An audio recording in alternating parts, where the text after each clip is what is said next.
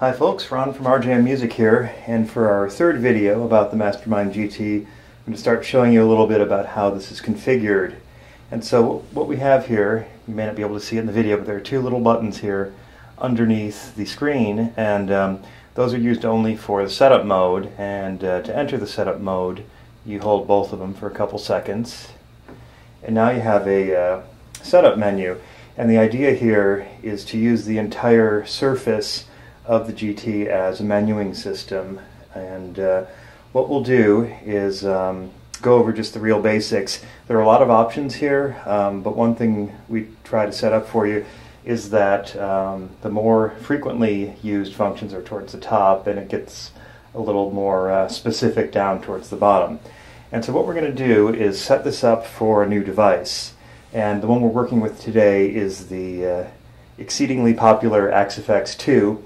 And so what we'll do is we'll hit this button here, the Setup Devices, and we'll see that we've got one device already set up for us, and that's out of the box. We have it set up for one of our rack gizmos, and we have 15 other empty slots.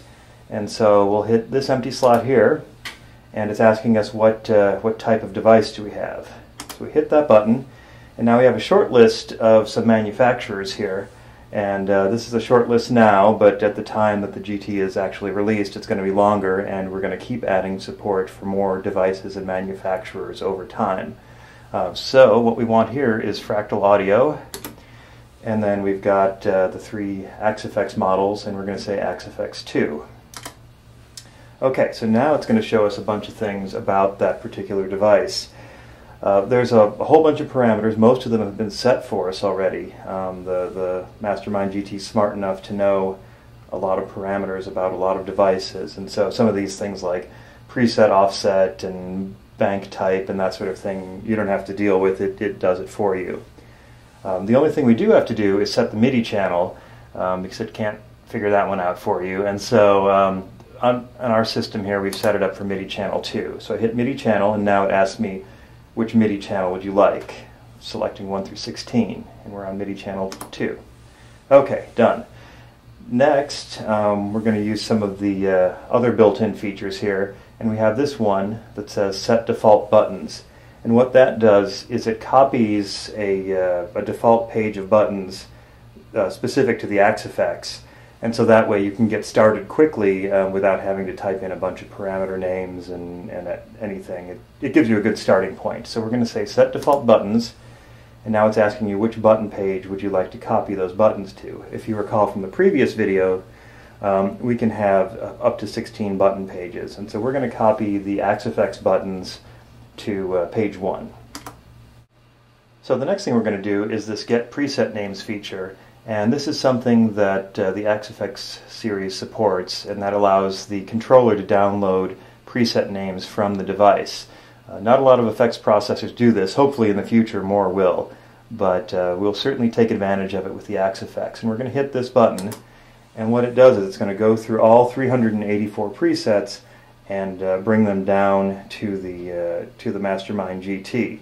This takes a good while. It'll take a couple minutes, and so through the magic of TV, we're going to skip ahead a little bit.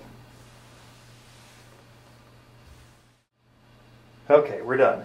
And so now, all we have to do is hit Done here with the little button. And there's one other step it has to do, and that just quickly sets all the preset numbers correctly for the device. This one only takes a couple seconds, and this only has to be done once. There we go. So now we have the rack gizmo and the Axess 2 set. We're going to hit Done, and we'll hit Done again to get out of the setup menu. And so now things are a bit different. Our buttons are now set up for Axess specific features. You'll see we have a tap tempo button blinking. We have a bunch of effects blocks, the drive blocks, flanger, phaser, rotary, even the amp XY blocks. All that there. The preset names have been set now to match what's in the Axess. And actually, if we hit the IA mode button, you'll see that there's even more things. All these buttons change. So now we've got the XY settings for the drive blocks, pitch, filter, and all that. And so all of this is now set up to control the Axe-Fx. And so now, as we switch presets, you can see which ones have which effects blocks. The Axe-Fx will report back for each preset and say, well, you know, the tremolo button is no longer on because there's no tremolo defined in this preset. And same with drive 2. These other ones are available, but they're not on right now. And then over here, delay 1 is available and it's on by default in this preset. And so, for example, if we go up here to a higher bank where they start getting pretty varied in their effects, I pick the Cliffs of Dover patch, and you can see this one only has the drive 1, delay 1, and the amp block set of the options that are shown, and all the other ones are not even in the preset. If we go to here to People Get Ready, you see that the chorus comes on and the compressor is available but not on. And that is full support for the Axe-Fx. It should make a really excellent controller used along with those devices. So let's show you a little bit also some of the other simpler editing features. We'll go back to the first preset, which is 59 bass guy. And so now we see our default settings here for that.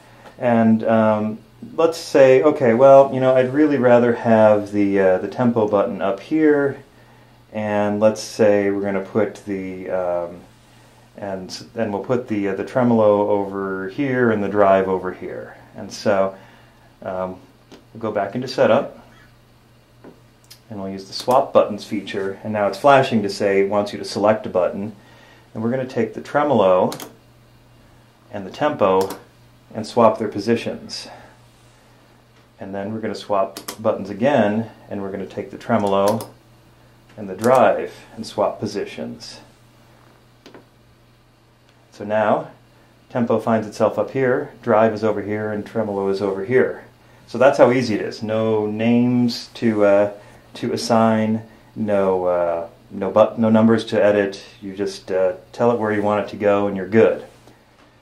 Okay, and let's do something else. Let's say that there's a function on the Axe-Fx that isn't visible on the default page that we created, and we want to get at that particular function. So let's go over here and hold the buttons to get into setup mode again. We're going to press setup buttons, and let's take the drive 2 button and change that one.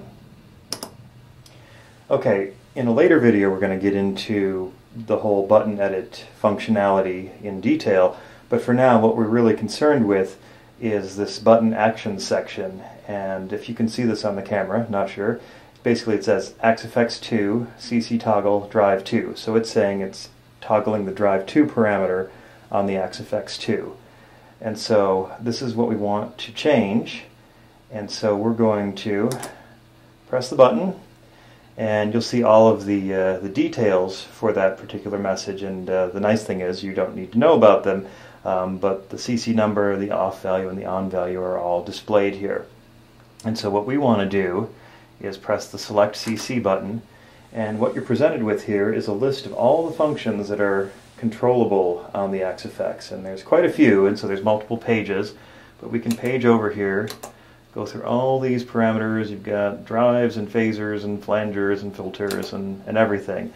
Let's take this ring modulator here, and it says assign a CC to button drive 2, and so we're going to press ring mod, and then we're going to save it. And so now you can see the button's name has changed to ring mod, which is something that you can change yourself as well.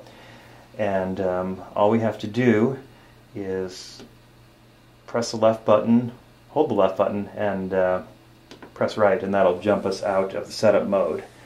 And so now this drive 2 button that was here now says ring mod. It's probably hard to see on the camera because it's not lit up because this preset doesn't have a ring modulator in it, but that's as quickly as you can swap a function out on one of these buttons. And so no need to look up controller numbers, no need to type in names, it's all done for you. Okay, and now let's talk a little bit more about the the connectivity between the two. You see we do have our Axe-Fx sitting here, and we're connected with a single MIDI cable. This is a 5-pin cable, and we're getting bidirectional MIDI communication, which is great. You just have to make sure that your 5-pin MIDI cable actually has all 5 wires connected all the way through. Some of the cheaper MIDI cables only have 3 wires connected, and that's all you normally need for MIDI, but when you're doing bidirectional communication, you need 5 wires.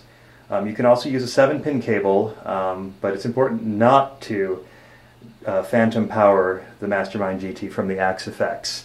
The Mastermind GT draws a fair amount of current, and it will burn out some components in the Axe-Fx, so definitely don't do that.